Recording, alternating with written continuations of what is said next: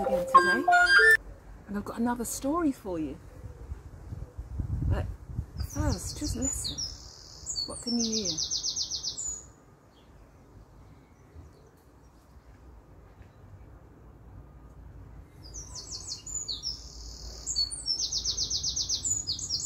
Can you hear the sound?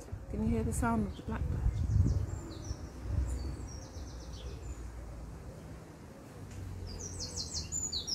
What a beautiful song.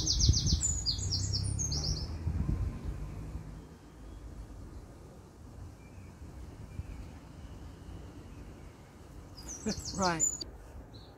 City Green by DyAnne Disalvo Ryan.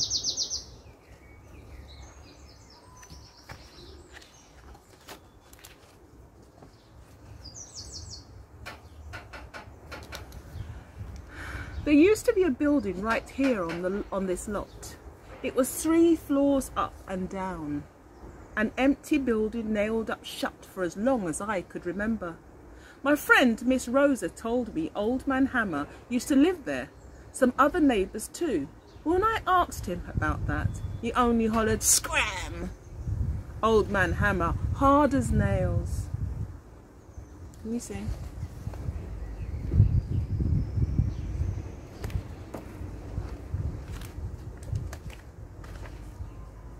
Last year, 2 people from the city came by, dressed in suits and holding papers.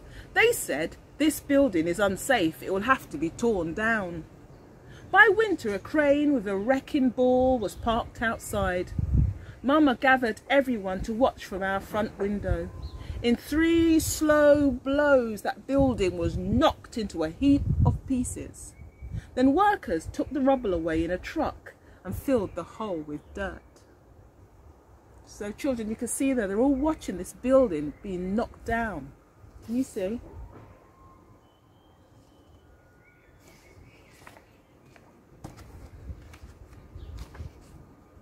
Now this block looked like a big smile with 1 tooth missing. Old Man Hammer sits on his stoop and shakes his head. "Look at that piece of junk land on a city block," Old Man Hammer says. "Once that building could have been saved, but nobody even tried. And every day when I pass this lot, it makes me sad to see it every single day." Right, so Old Man Hammer was very upset that that building had been torn down, and now there was a big gap between the houses. Then spring came, and right on schedule, Miss Rosa started cleaning her coffee cans. Miss Rosa and I kept coffee cans outside our windowsills. Every year we buy 2 packets of seeds at the hardware store, sometimes marigolds, sometimes zinnias.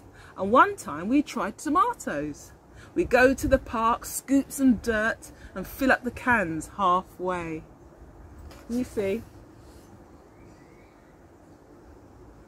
What a fantastic idea to use old tin cans as planters, children.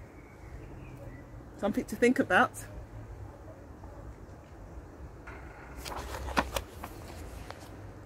This time Old Man Hammer stops us on the way to the park.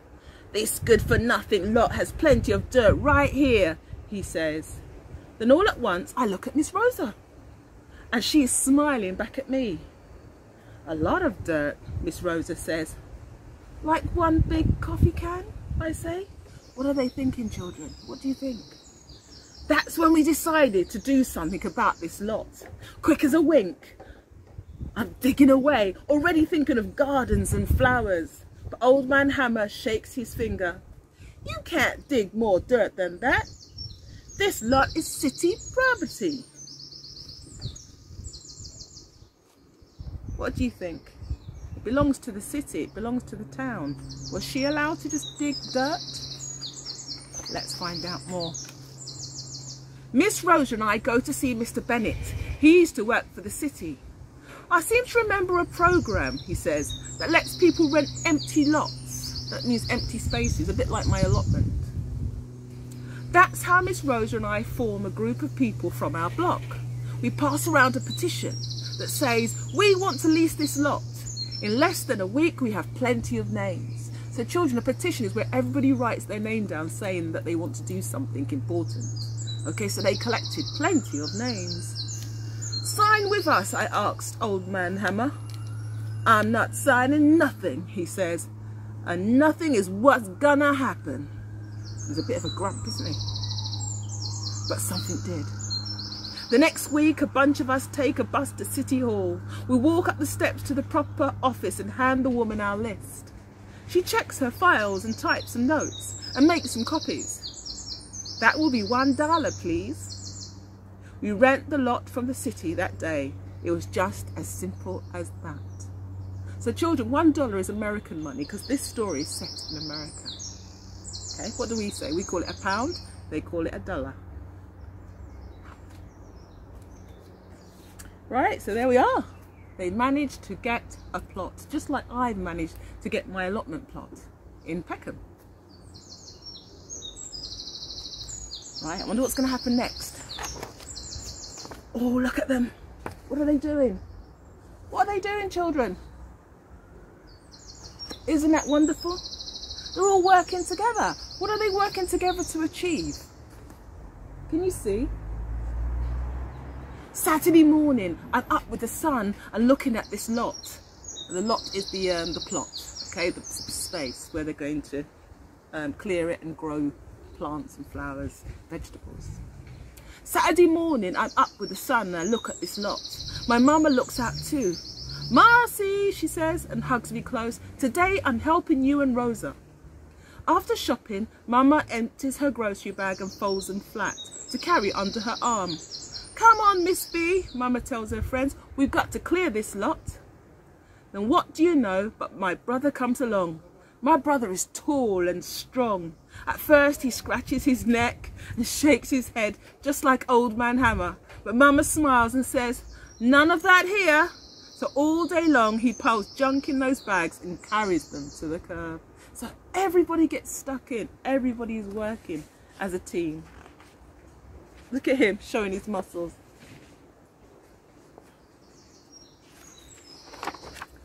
Now, this time of day is early. Neighbours pass by and see what we're doing. Most say, we want to help too.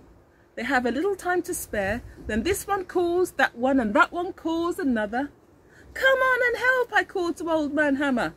I'm not helping nobody, he hollers. You're all wasting your time. Sour grapes, my mama says, and sour grapes is right. Just before supper, when we are good and hungry, my mama looks around this lot.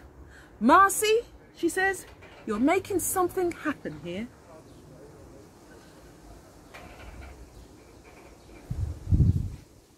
Isn't that lovely, children? Making something happen. What can you do to make something happen? See what we can learn from Marcy. Have a look again at the picture.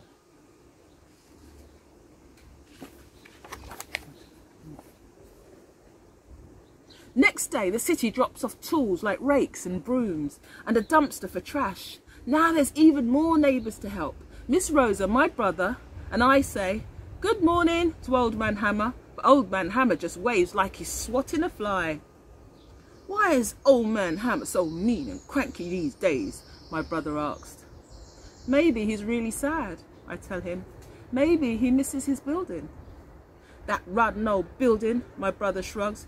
He should be happy the city tore down that mess. Give him time, Miss Rosa says. Good things take time.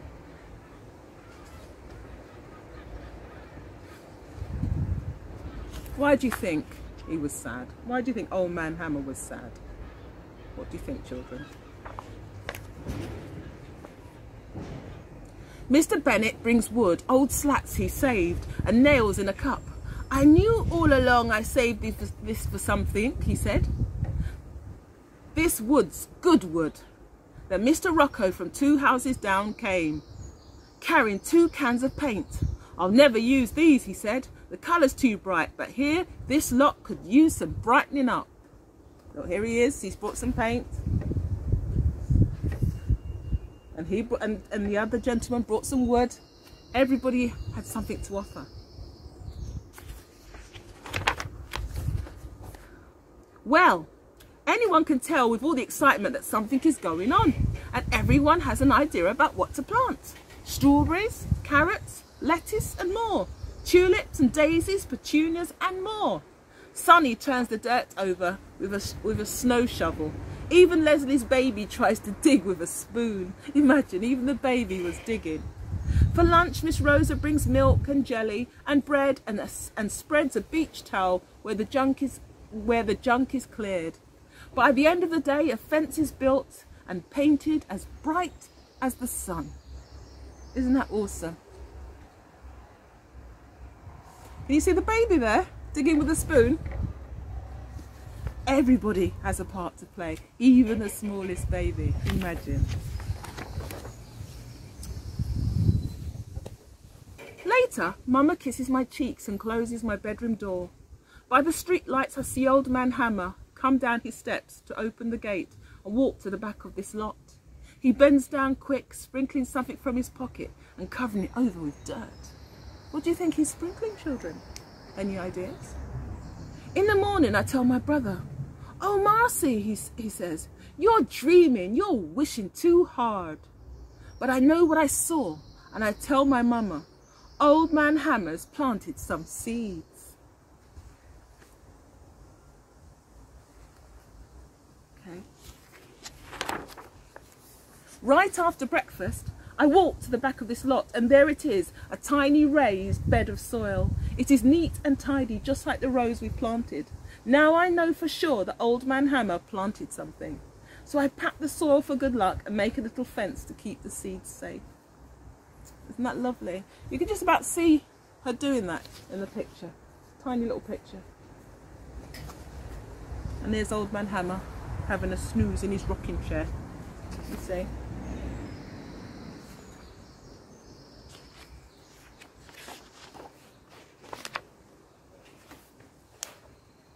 Every day I go for a look inside our garden lot. Other neighbours stop in too. One day Mrs. Wells comes by. "This is right where my grandmother's bedroom used to be," she says. "That's why I planted my flowers there." I feel sad when I hear that. With all the digging and planting and weeding and watering, I'd forgotten about the building that had been on this lot. Old man Hammer had lived there too. I go to the back where he planted his seeds, and I wonder if this was the place where his room used to be.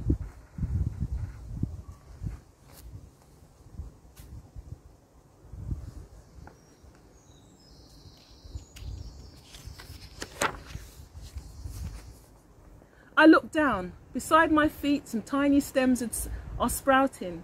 Old man Hammer's seeds have grown. I run to his stoop. "Come with me," I beg, tugging at his hand. "You want to see?" I walk him past the hollyhocks, the daisies, the peppers, the rows of lettuce.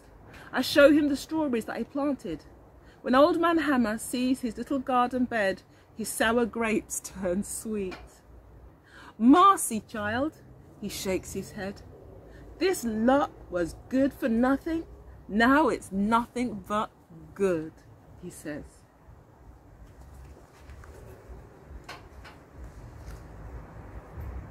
Imagine that, children. He changed. He said before he used to say it was good for nothing, but now he says it's nothing but good. Isn't that lovely? Look how happy he looks. And what a wonderful thing that little girl has done.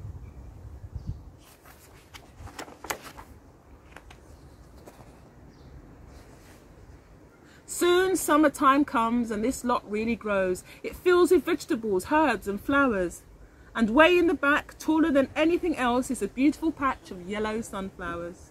Old man Hammer comes every day. He sits in the sun, eats his lunch and sometimes comes back with supper. Nobody knows how the sunflowers came. Not Leslie, my brother, or Miss Rosa. Not Miss Bennett or Sonny or anyone else. But old man Hammer just sits there smiling at me. We know whose flowers they are.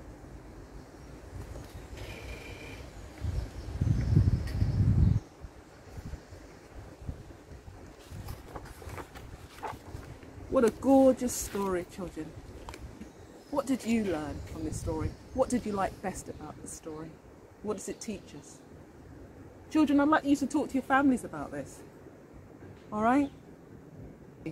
Where you can take something that is ruined and wrecked and is just rubble and turn it into something wonderful. But it's not just about the plants, isn't it, children?